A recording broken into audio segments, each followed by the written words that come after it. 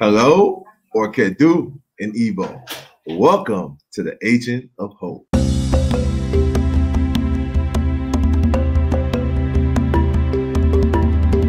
Here in the Agent of Hope, we're trying to support others that are trying to make an impact on the world. Today, we're going to discuss finding a solution on turning ideas into action. In order for us to help you guys go from ideas to actions, in today's episode, we want to share with you 5 tips to organize your plan so you can go from ideas to action in a very structured way. So the first tip, in order for you to start going from ideas to action, is to identify a problem that you would like to help solve within the community. Now, when you find something within your community that you want to help solve, it's going to give you the advantage of thinking about a possible solution for a real problem. That means that you're not going to be trying to solve something, but you're going to be thinking about a very specific issue and the actions connected to it. Brainstorming potential solutions to identify any problems that might arise or problems that you want to be able to solve is also a very good way of going about taking ways of achieving action. Because if you are able to look at something that you put from pen to the paper and you can visualize it, then you know ways that you can be able to correct the problem or be of help in correcting that problem. That leads us to the third tip of today, and that is to create a list of resources that are needed to make each potential solution a reality. After you create the list of resources needed to make each potential solution a reality, you can also create a potential schedule for project completion. Now, let's say solution A takes you 5 months to complete, from going from the idea that you had for that solution to the completion of it reaching the community. Now, solution B takes you 3 months, but it's not as effective as solution A. So now you try to find a way of how you can accomplish more in a smaller amount of time. And that leads us to option C. And in option C, you're able to impact the same amount of people or in the same level within the community, but in the same amount of time that option B does. Solution A took you 6 months to complete. Solution B takes you 3 months to complete, but it's not as impactful. And now solution C gives you the chance of impacting the same amount of people or generate the same level of impact within 3 months. So from the 3 potential solutions, you now have one that works better to provide a solution to the community. After you create a potential schedule for the project completion, you can start thinking about ideal people that could help you make that solution a reality and can help you plan and organize the resources that you have already identified.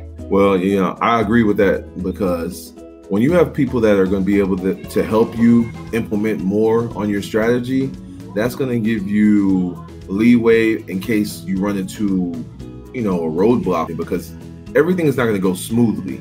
So to help you transition into making your ideas into action, you're going to need good people behind you, because everything won't go according to plan all the time. And when things do slip, you need people to be there to help you pick up and motivate you and continue with that action, because that action that that idea that you're trying to turn into an action can be very helpful for not only yourself and those group of people that are working with you, but those people that you're trying to make that action helpful for. Always keep pushing forward, no matter the obstacle that is ahead of you. Now that you've collected a list of resources, it's time to make a list of skills that you might or might not have. That way you can find people that can be able to fill in those skill gaps that you're lacking. Because when they're able to help you fulfill something that you're not able to do, then you'll be able to move forward and get things done. Now that you have identified the problem, identified potential solution, created a list of resources and the type of people that you know are going to support your efforts, it's time to create a project schedule. Now, we have already a preliminary project schedule from when we were brainstorming potential solutions. But now it's time to create a schedule that includes making the outreach efforts to potential partners, team members, donors, if any, and promotional campaigns. This schedule is the one that is going to have the specific days and specific dates by when you want to complete your project and have it impacting your community. So in order for this to become a reality, you have to have made already a really good job of identifying potential team members, identifying correctly the resources that you need, and even though that you're going to be able to create a majestic schedule with all of the project components, always be open to change. If we set up some time aside to potential setbacks, we are going to be well on our way to make our idea into a viable action to take and a possible solution to solve the issue identified in the community. And this is a perfect time to ask, what kind of impact are you trying to make? Leave a comment down below so we can see if there's any way that we can help you in being an agent of hope. So now that you know those 5 tips, you're ready to go from ideas to action. Thank you for joining us for this episode of Agent of Hope. But before we go, we want to highlight the comment from our last episode of self-love. Thank you to Chinemelu for sharing with us what self-love means to her. Leave your comments below so you might be featured in our next episode. If you like today's episode, leave a thumbs up in the comments, but also please continue to support us by liking, sharing, subscribing, and turning on the notification bell.